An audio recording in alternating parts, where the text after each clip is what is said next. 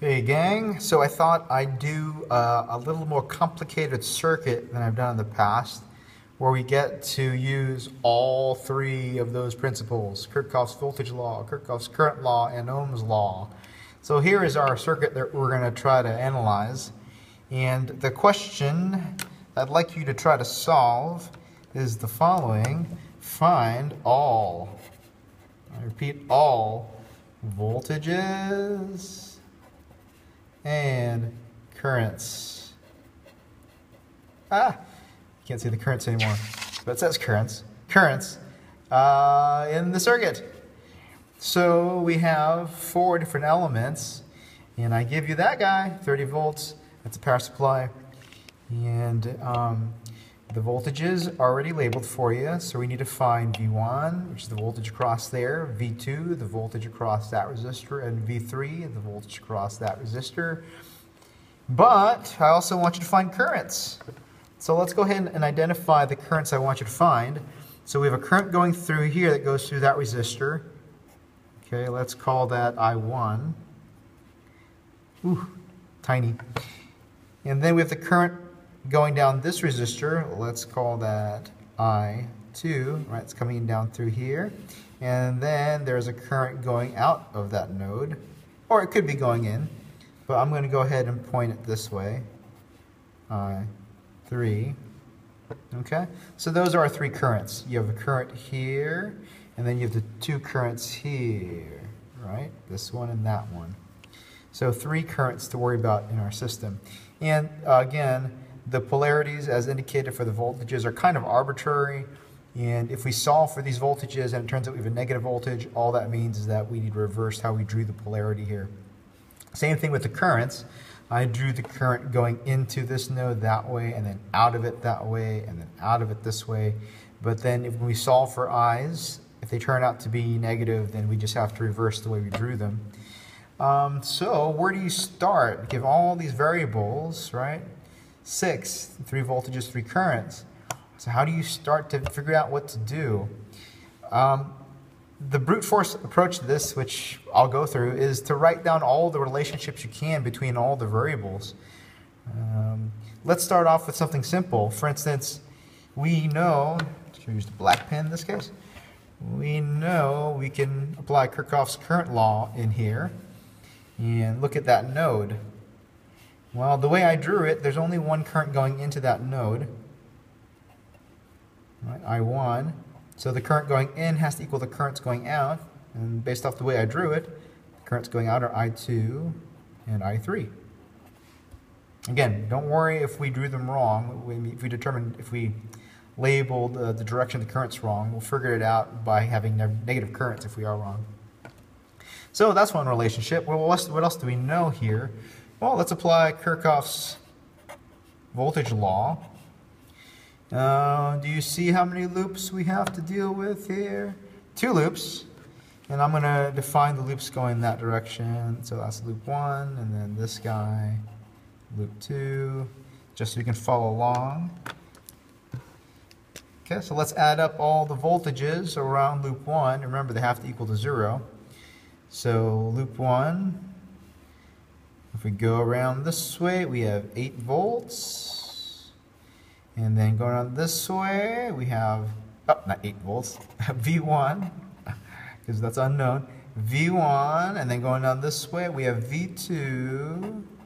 And then going up this way, the polarity is different now. Remember, positive to minus, and then minus to positive, so that means you have to subtract that 30 volts.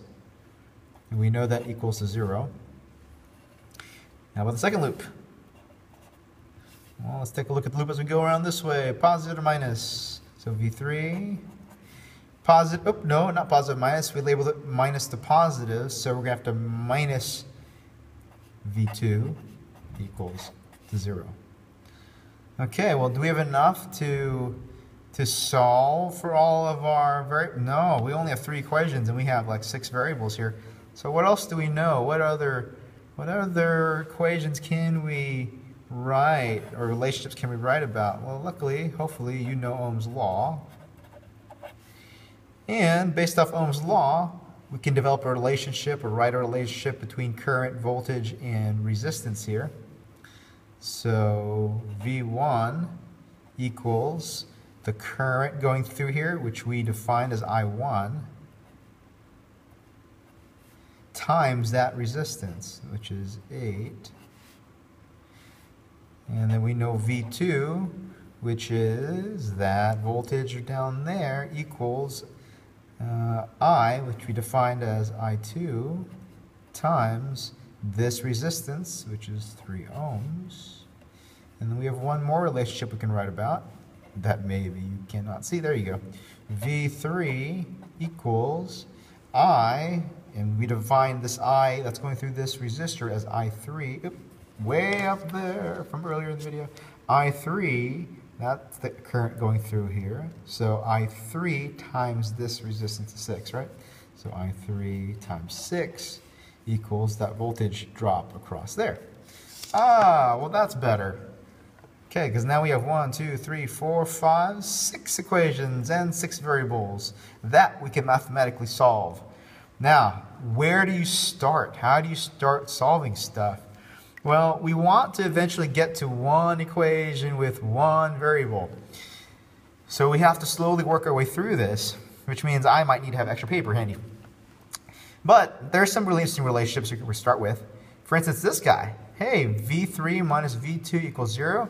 Well, that kind of means V3 equals V2. Well, that's good to know, so we have that handy. Well, what else here? Well, if V3 equals V2, we can use Ohm's law in here maybe to get it into current. So V3 is I3 times 6 equals V2, which is I2 times 3. And we can solve for one of these guys. We can solve for, let's solve for I2. Okay, so I2 equals, and the 6 divided by 3. So 2I3. Oops, kind of weird how I use the parentheses. But that's okay. You know what I mean, right? I2 equals 2I3. Well, that's another relationship we can use. Well, why don't we just start from there? So we've solved for I2 in terms of I3. So how about we try to come up with an equation, one equation, where all we have is I3. So what we do to get everything in terms of I3? Well, how about up here? I1 is in terms of I3, but we know I2 equals 2 times I3. So how about I1 equals 2I3, because I2 equals 2 times I3, plus I3. Huh, very cool. Now we have I1 equals 3 times I3. Well, that's useful to know. So we know I1 equals 3 times I3. We know I2 equals 2 times I3. And that's actually enough to get us someplace. Where do you want to go from here? Well, let's use this equation. Let's use that equation. This might actually be a long about way of doing it, but there's no one right approach. There's lots of ways to solve all of these equations. So let's take a look at that, dude. So V1 we can replace. I'll put that down here, right? Oops, down there. V1 we can replace with I1 times 8. V2 we can replace with I2 times 3 minus 30 equals 0.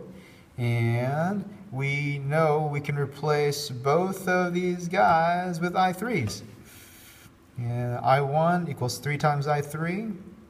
So that's 3 times I3 times 8 plus I2, which we know right here is 2 times I3. So 2 times I3 times 3 minus 30 equals 0.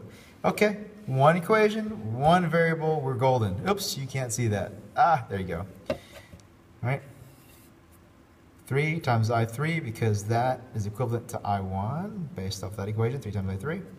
And then I2 times 3 Well, I2 we know is 2 times I3, so 2 times I3. So now we have one equation with just one variable. Let's rewrite this. So 24 I3 plus 2 times 3, 6 I3 minus 30 equals 0. Okay, combine these guys, so that equals 30 I3. 30 I3. And then we can move the 30 to the other side here. Follow the arrows. So 30 I3 equals 30. Well, that means if you take 30 divided by both sides, I3 equals, as I move the paper for you, equals 30 divided by 30, which is 1. Bam, 1 amp. All that for 1 amp. Okay, so now we know I3 is 1 amp. Now everything's going to be simple. Yeah, where's my thumbs? Thumbs up, simple.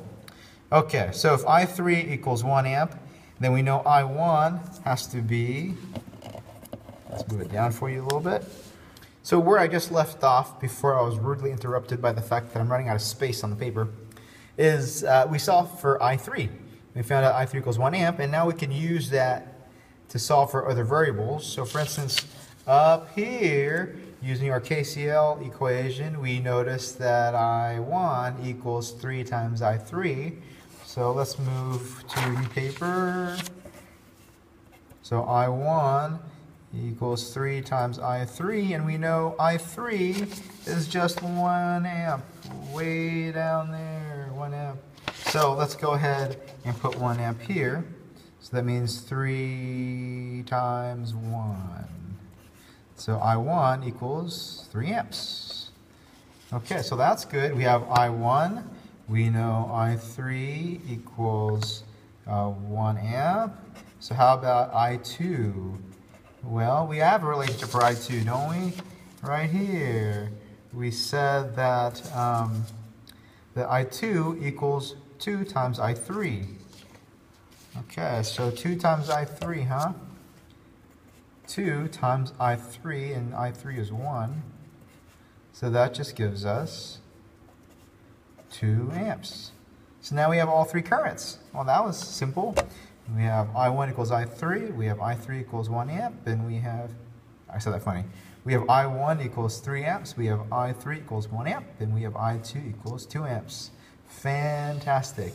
And now we can use Ohm's law to solve for all our voltages. Where can you see? Right there.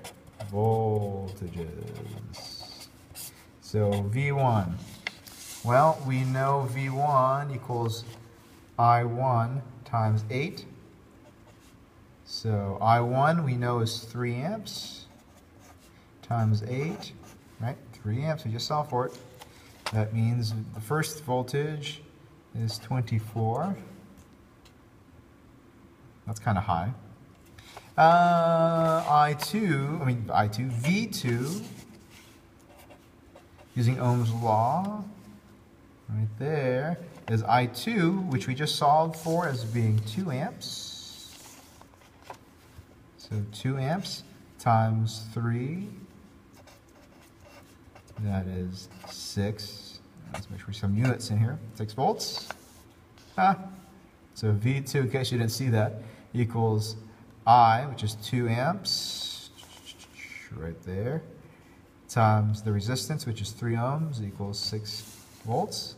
And then the last one is for V3. V3 equals I3 times 6.